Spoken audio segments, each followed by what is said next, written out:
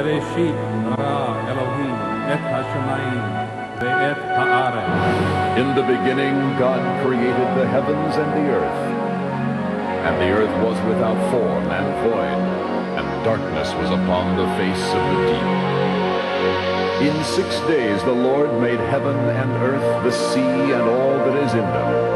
And God saw everything that he had made, and behold, it was very good. From the San Diego, California headquarters of the Institute for Creation Research, here are ICR scientists and Back to Genesis lecturers, Dr. John D. Morris and Ken Ham. One of the clearest teachings in all of Scripture is that of a worldwide flood which destroyed the earth in the days of Noah. If there was such a flood, you would expect to find evidence of it.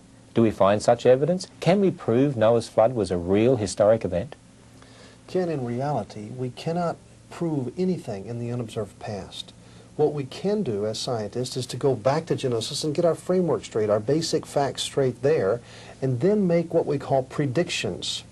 If the Genesis account is right, then we would predict that certain things would exist in geology, but if evolution is right, then other predictions follow.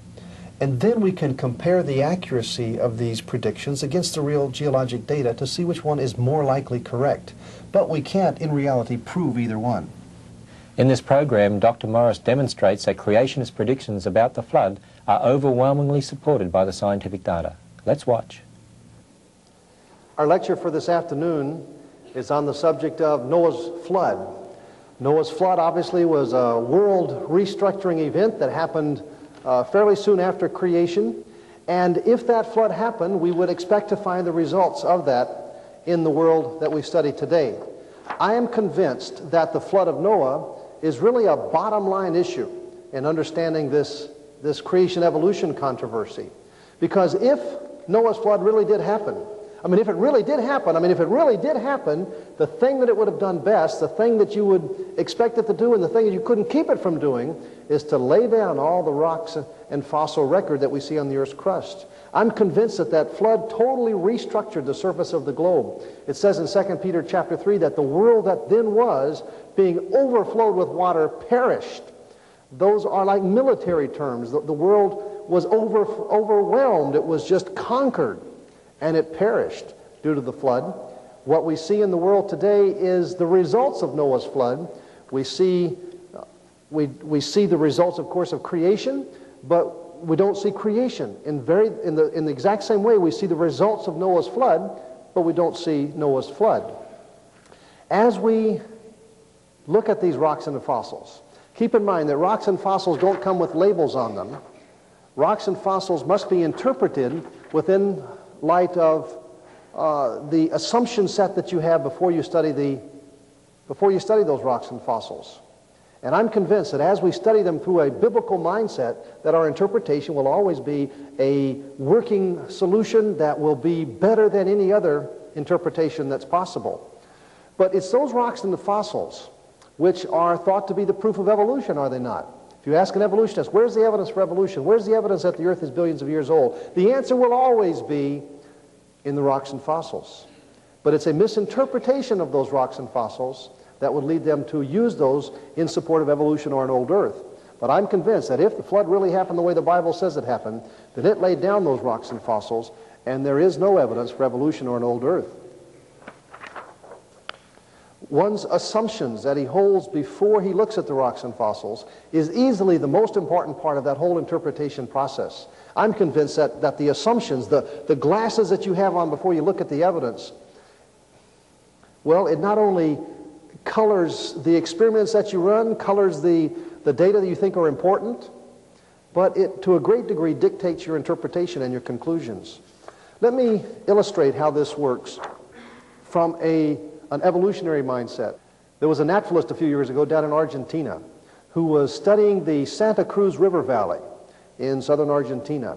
This naturalist had with him a copy of the book Principles of Geology by Charles Lyell, the book that promoted the concept of uniformity in Earth history. The idea is that the present is the key to the past. What we see going on in the present is what's always gone on, and so geologists that hold that particular perspective interpret the past in light of what is going on in the present. Well, this naturalist saw the river, flowing through a huge canyon, not as big as the Grand Canyon, but a very large canyon, and he interpreted it, as you see, as having been formed by that river, flowing back and forth, migrating back and forth through this river valley, carving out this whole big canyon. He says the river today does very little geologic work. Just small, inconsiderable fragments are carried on by this river.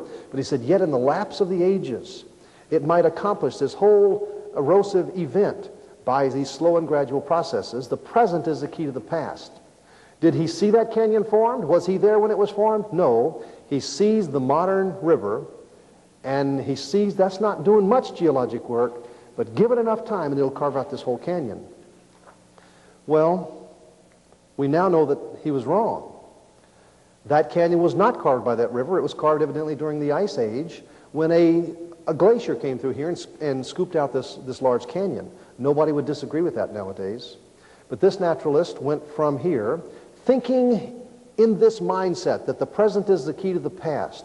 Thinking that way in geology, he went from here over to the Galapagos Islands, where he began to see finches and other biologic activity and imposing slow and gradual processes on what he sees today, assuming that those processes operated through the past. He came up with the idea of evolution by natural selection.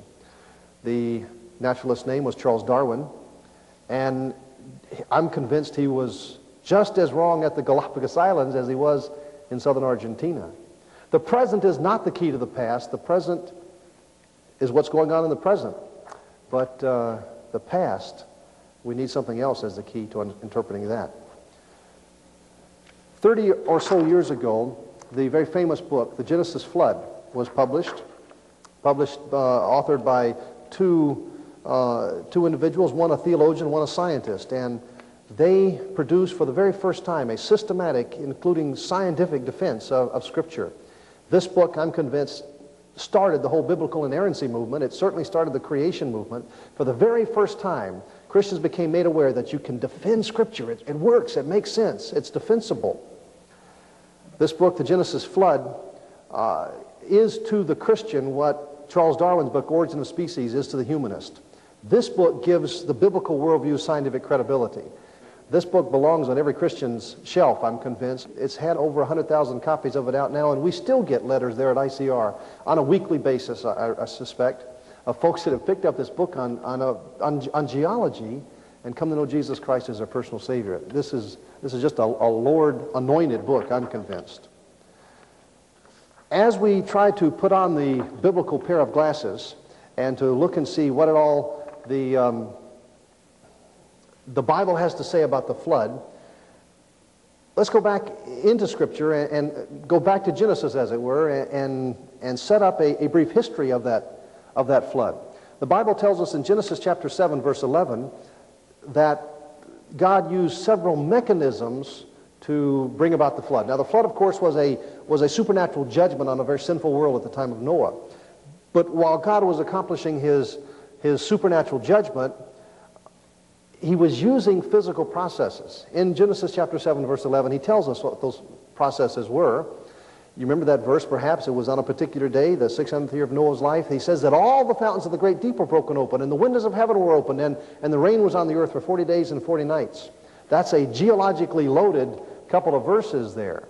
When it says the windows of heaven were opened, the word windows is not like windows in a building. The windows, it has more to do with sluice gates on a dam. Something like that. You see, that's what the Bible says. That doesn't tell us all about the Grand Canyon, but there are geological inferences we can draw from that reference. If indeed the sluice gates of heaven were opened and vast amounts of water poured down on the earth, well, think what sort of erosion that would result in. Think what sort of redeposition of eroded material would occur.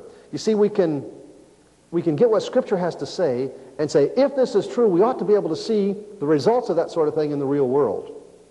And that's what I think we see when we look at geology. The windows of heaven, incredible amounts of rain for 40 days and 40 nights, and then the windows stayed open for 150 days. The Bible also talks about all the fountains of the great deep being broken open. The deep in Scripture is the ocean. The great deep is evidently down in there, maybe down in